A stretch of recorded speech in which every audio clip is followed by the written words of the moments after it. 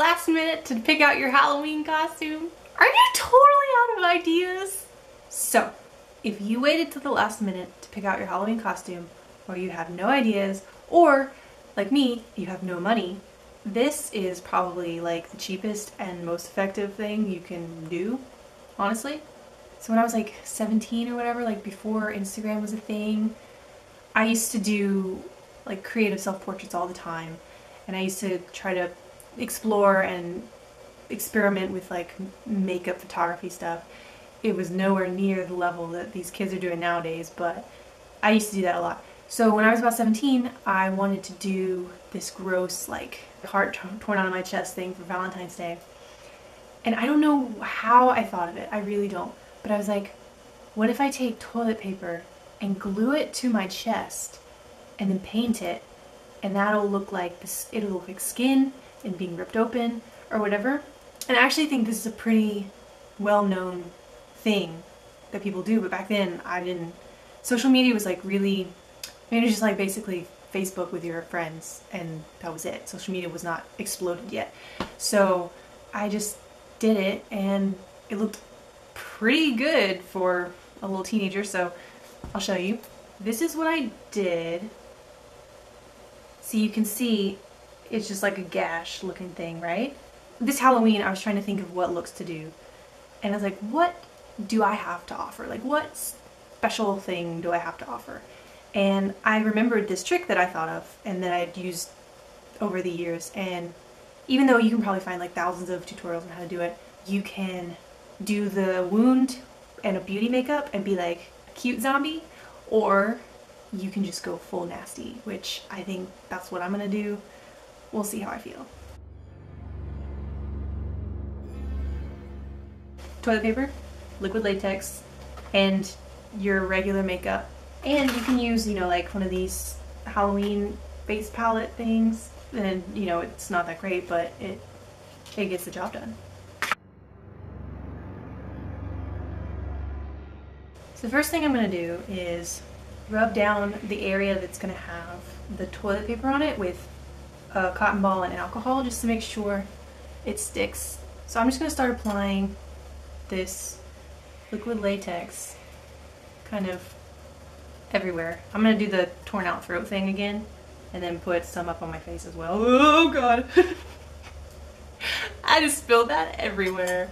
It's very runny. I was not expecting that. Oh god, it stinks. So now I'm just going to start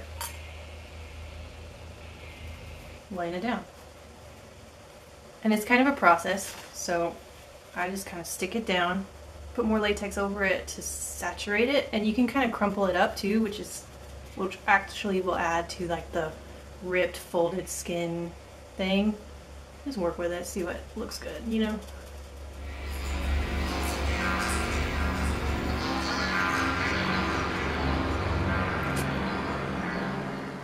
So make sure you especially go over the edges well. That way it won't look like you've got a square of toilet paper on you. It helps if you keep the edges jagged or non-linear, right? So it's like right here I have a straight line. I just, yeah, boom.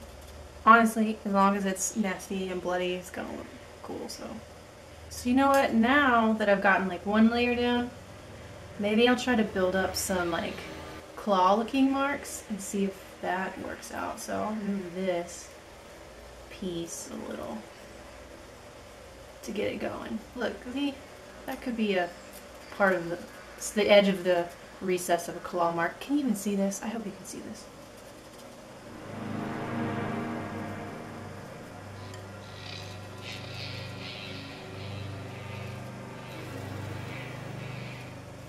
You can pinch it into the right shape you want too once it's soaked in latex.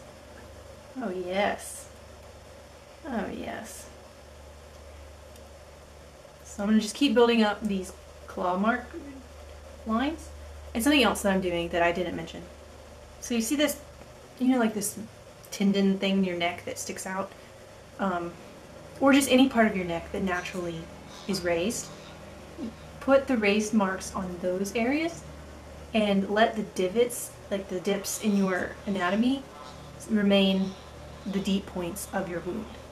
So, if you can, because that way the natural depth of your own anatomy will enhance the depth of the wound you're making, because you're going to try to make the illusion of like a deep hole, you know, so you gotta use what you can get, right?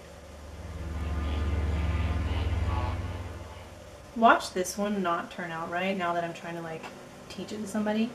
But like the one that I did a couple years ago when I just like was in my friend's bathroom throwing toilet paper on myself with Elmer's glue. Watch that one be better than this one.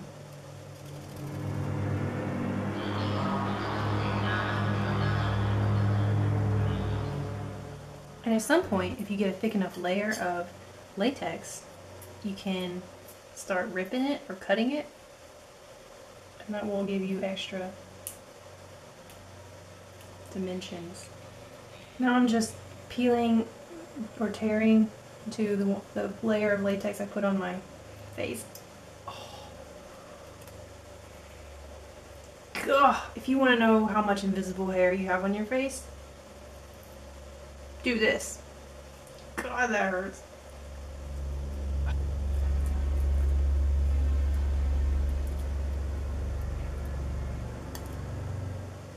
Just peeling more holes. Ow! Gotta be real careful though. I'm gonna just scratch my skin up real bad. So, I guess it'll just add to the zombie effect.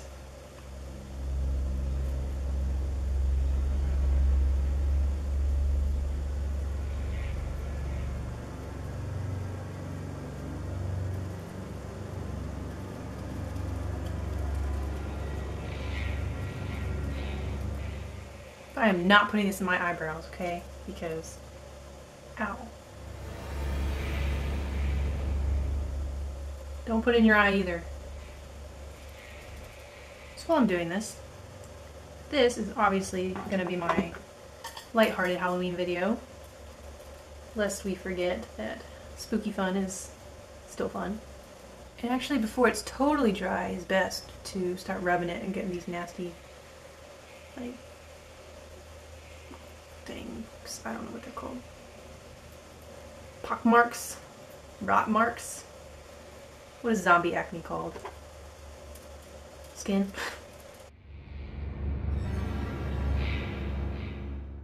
So now I'm just going over it all with my foundation. And if you have a foundation that makes your skin look terrible and you don't really like using it for that reason, bust it out right now, because that's what I'm doing, and terrible skin is, you know, key here. Key. Also, this is good for you, those of you who don't want to have, who are going to a party and don't want to have to like keep touching up your makeup. Just let it rot, let it decay. If you have oily skin, just let it fly, you know. Okay, now I'm going to use a lighter foundation on my regular skin because, you know, make me look more dead. You actually don't really have to go under the eyes very much. Definitely don't have to conceal under there. Or your, you don't have to base your eyelids either. Basically, it's the lazy girl's Halloween costume. Yeah. Pimples? Don't conceal them. So now that we look colorless, gotta add back in some color, right? That's some dead color. So I'm just gonna use this because this is fast and cheap and slimy. I'm gonna kind of like contour with this shade and not worry if it gets kind of out of control, because this black, we'll blend it in and then you'll see what happens.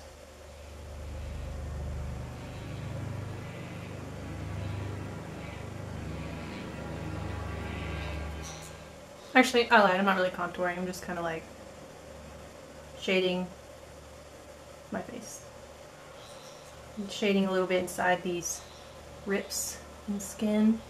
So anywhere you have like a really deep recess in your appliance, just stab some black in it. Yeah, doesn't have to be perfect. You can tell I'm just slapping this on. Now I'm going to go back over in a couple spots with foundation to kind of bury some of that black makeup, make it look a little more blue shaded actually. See, if you can tell, like when I go over the black a little bit, it looks more blue. So now I'm adding some red. So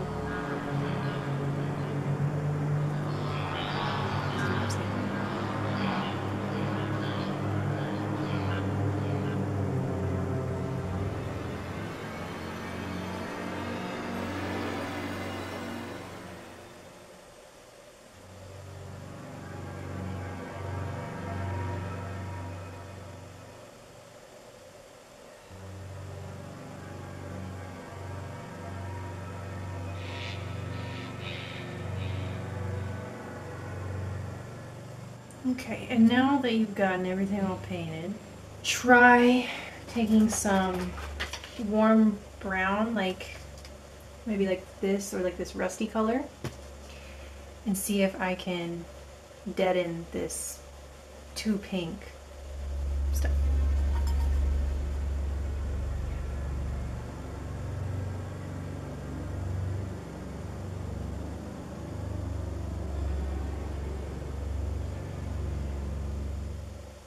If any of you out there are in the medical field, you know who you are. Don't tell me if this is like horribly inaccurate or whatever. Come on guys, I made this out of toilet paper. Also, I didn't fancy looking up pics of dead bodies, mauled bodies, you know, so we're just letting our imagination do the talking.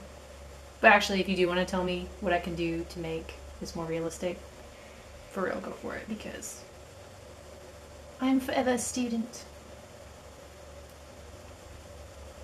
Yes, I think that's helping immensely, right?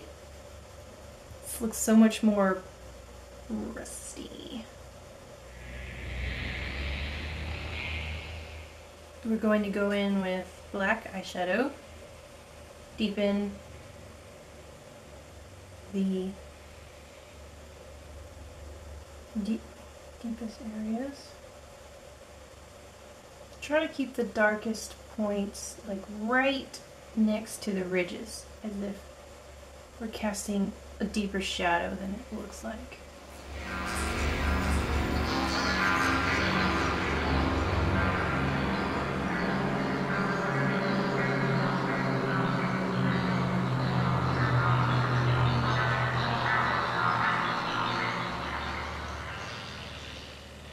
Might as well contour the eyes while we're at it.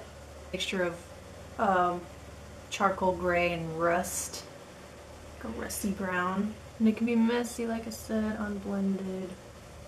Enhance your under eye bags.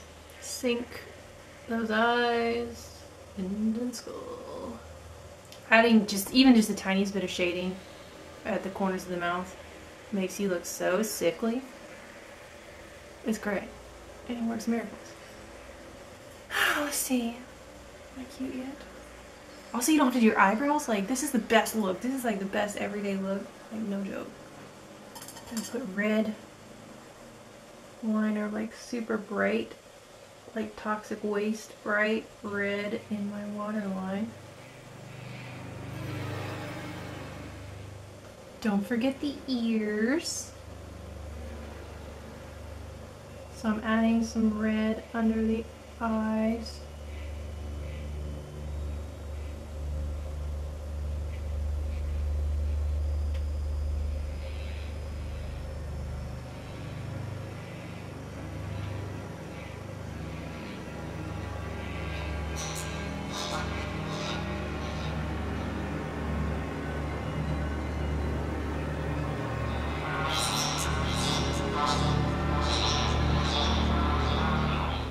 Now what we do is we just add blood.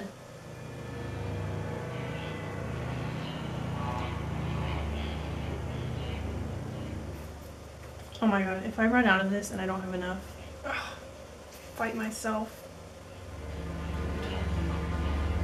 There you go. Yes.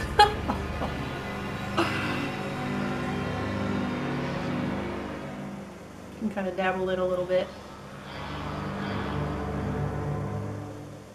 Oh, this stuff will dry down as well, but it will stain your clothes and I think your skin, so know that. Oh. A drip.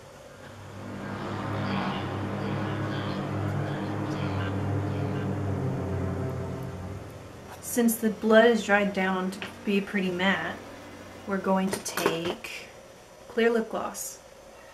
And we're just gonna coat all the areas that had blood with clear gloss so that they remain wet looking. And this stuff is going to run, but adding gloss gives color more depth. See, when I add that, it just automatically looks more real, if you can tell.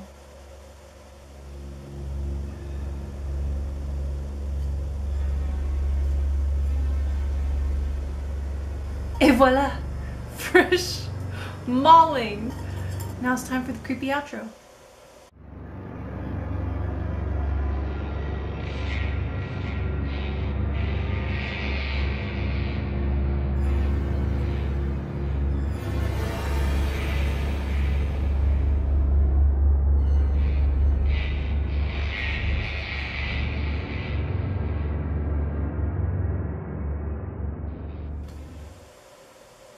This is definitely more me than my usual videos, that's for sure. Got one more Halloween video coming up, and that one's also gonna be a little gross, but it's gonna be going back a little bit to the pretty as well, sort of. So, see you then, and have a spooky, brains-filled Halloween. Like, is anyone else sick of all the glam stuff? Like, honestly, I am. So this is very liberating. I've had a rough day. Honestly, stop the presses. This is my favorite one. It was meant to be just an easy, quick little one, but like, of course, the only one I do with blood is my favorite one. So yeah, I really gotta go this time because like I need to take 10,000 Snapchat pictures of this.